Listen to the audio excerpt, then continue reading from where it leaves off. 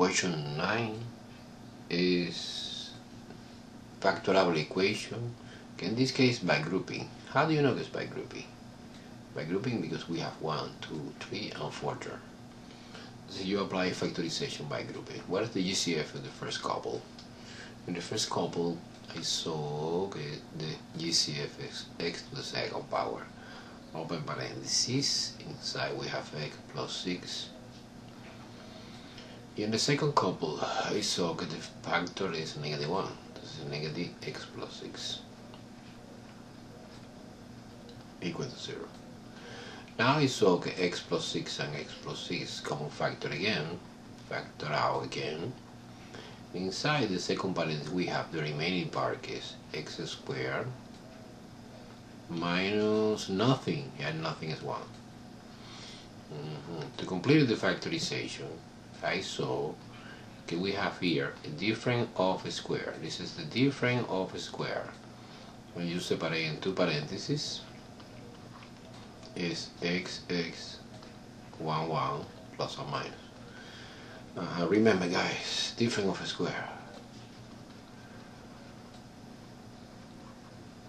is a squared minus b squared. The factorization is a plus b times a minus b. Okay, now ready, completed factorization. Now the solution is -6, -1, and +1. Now the solution set for this equation is -6, -1, +1. Okay, this corresponds with the option A in our handout.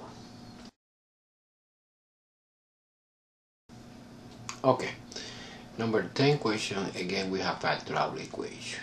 In this case you apply first greater common factor, and the greater common factor is obvious x, and inside the parenthesis we have x squared minus 36 equal to 0. Now you apply the difference of a square,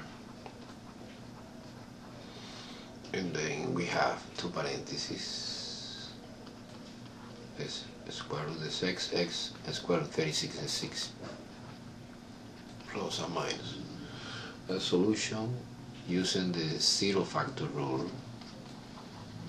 Zero factor rule is x equals 0, x equal -6, and x equal +6. Then solution set is 0, -6, and +6. It is corresponding with the option D in our handout.